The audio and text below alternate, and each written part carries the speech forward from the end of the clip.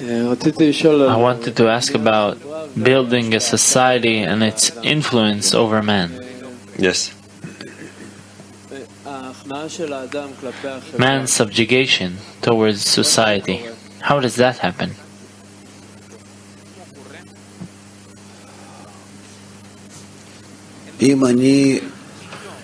If I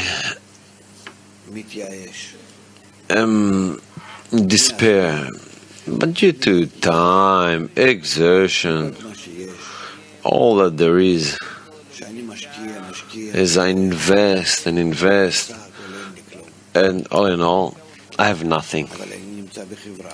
But I'm in a group, in a society. I'm coming nevertheless.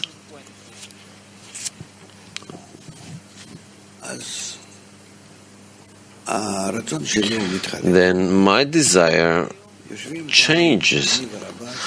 Once Rabash and I sat at 3 a.m., 3:15, no one turns up.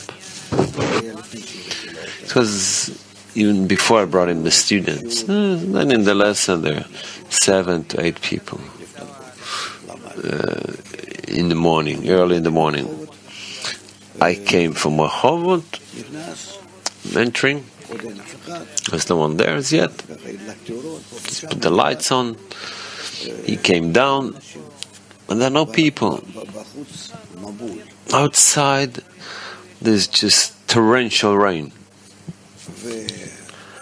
And he says, well, what should we do? I tell him, can I go and call them?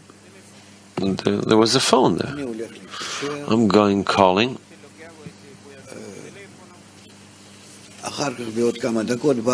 Within a few minutes, one of them arrives.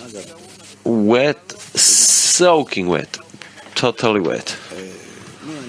Well, I started going around with a car to bring people because no one had a car. None of them had a car. And one was sitting at home also.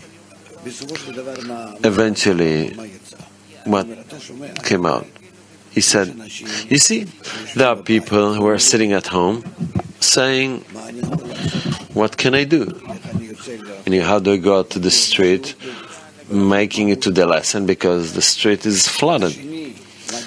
It's just torrential rain. The other, well, not about me because I came with a car, yeah, but the other coming soaking wet.